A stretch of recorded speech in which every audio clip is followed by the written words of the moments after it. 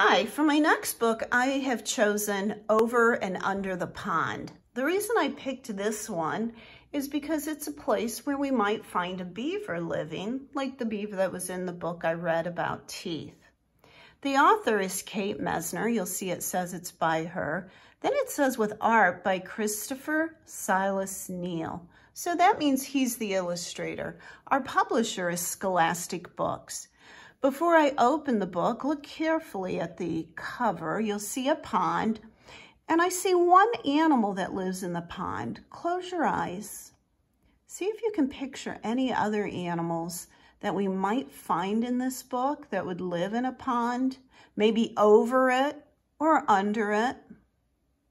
I know I can hear one animal in my neighbor's pond at night that I don't see, but I know it's there. Go ahead and open your eyes and we'll start over and under the pond.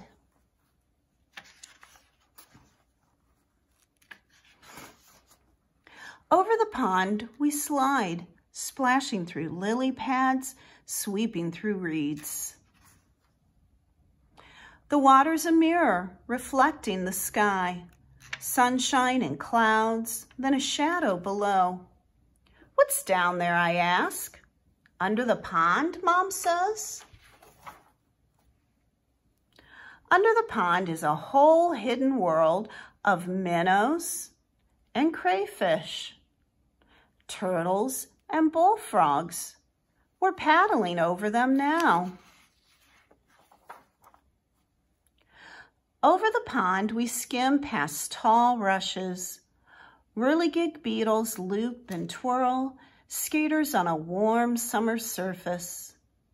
Under the pond, minnows dart through waving forest of grass, while a brook trout lurks, ready to lunge.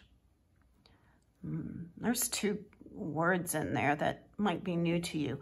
Lurk, when somebody's lurking, that means they're kind of hiding out. Lunge, what do you think that means? It means to go out after something. What do you think he's going to lunge at? Over the pond, we lift and dip and pull past a row of painted turtles on a waterlogged tree. 1, 2, 3. They slip off and away. Splash, gurgle, sploosh, under the pond. Over the pond, cattails rustle and shush in the wind. Listen close. Cucklaree! Red-winged blackbirds race by. One has grass for her nest. Under the pond, a caddisfly larva builds a home of her own, a secret shelter of pebbles and sand. Here you can see cattails like we have growing near our school. And at this time of year, we can see red-winged blackbirds. Notice the female isn't as colorful as the male. That's usually true about birds. The males are usually more colorful. Over the pond, the shadows of trees lean out from the shore. We coast under a low-hanging branch. A moose looks up with a mouthful of water lilies. We've interrupted his lunch.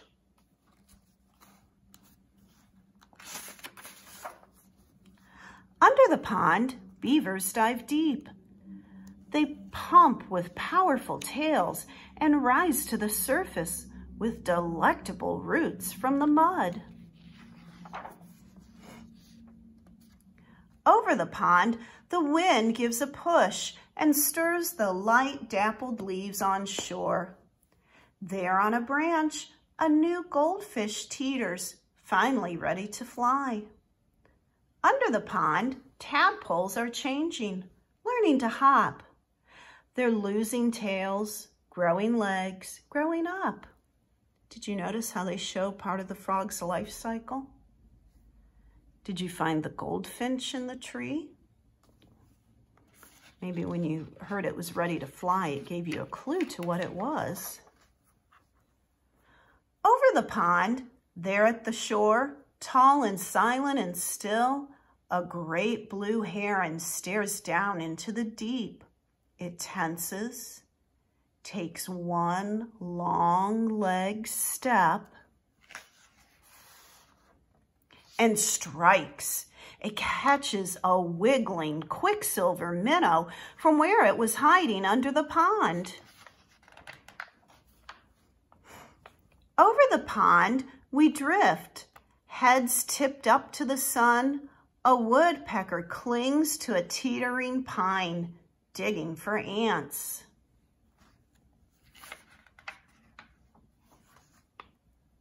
Under the pond, an otter claws for freshwater mussels. There are the mussels. They live in shells. Over the pond, a sleepy dragonfly lands for a rest. His spindly legs tickle my knee. Under the pond, dragonfly larvae watch what swims by. They catch minnows in monster-fast jaws.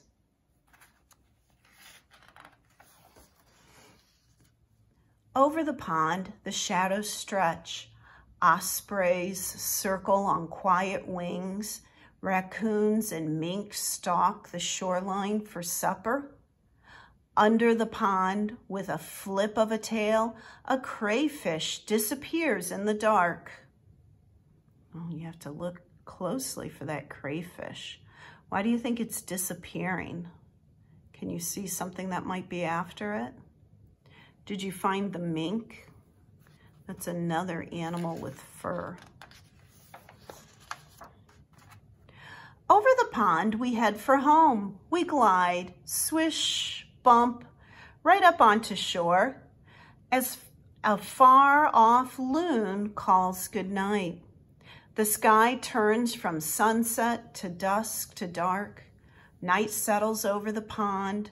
The prowling catfish and drowsy turtles and the scuttling crayfish and tadpoles turned frogs. Wading herons and stalking raccoons. And the hidden world under the pond.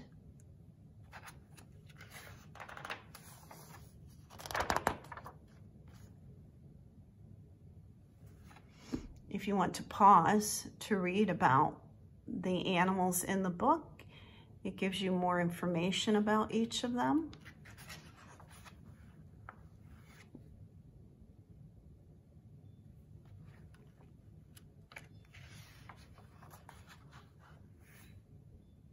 Some of these are animals that we can find around here because we do have some ponds nearby.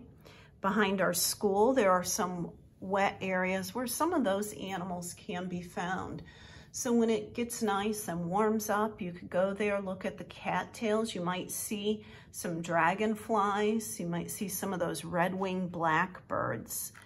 Maybe you might even find some frogs. I know there are a lot in the ponds near me.